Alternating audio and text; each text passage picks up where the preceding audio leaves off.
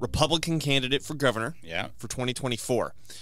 What gave you the harebrained idea to even jump into an endeavor like this? Right. The laws, the bills that kept coming through legislature, and observing politicians over the last decades.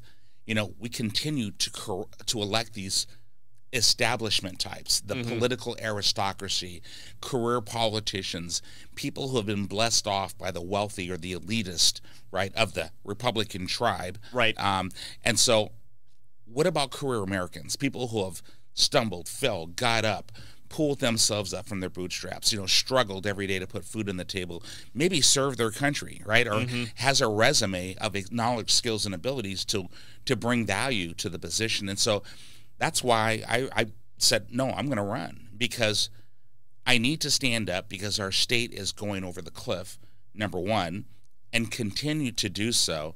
The next thing was, well, who's going to stand up and advocate for me as a citizen? Right. Right? Are we going to have more of the same, more of the establishment career politicians?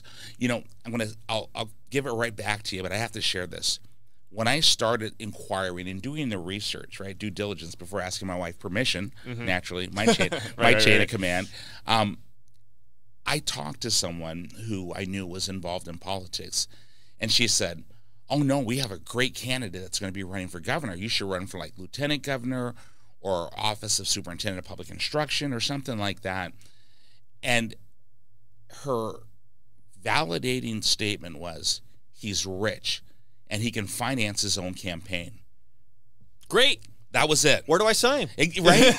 Right? And it's like, oh, I feel great. Yeah. Here's a career American that'll represent me, because everybody's rich. Right? And that is the catalyst, or that is the resume you're looking for. Yeah. And so that's when I was. Rich can be good, but what else is else is associated with that? Right? I'm a capitalist myself, right? You know, started with nothing, worked up to have. But no, I mean, we need servant leaders.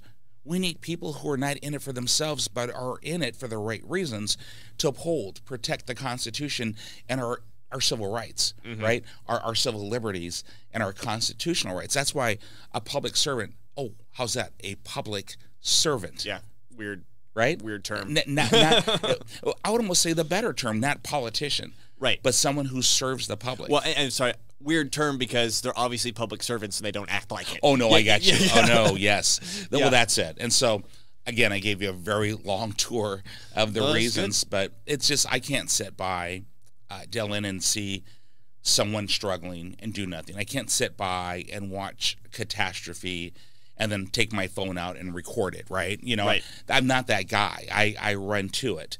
I didn't know that until combat, but as it turns out, no, that's just how I'm wired.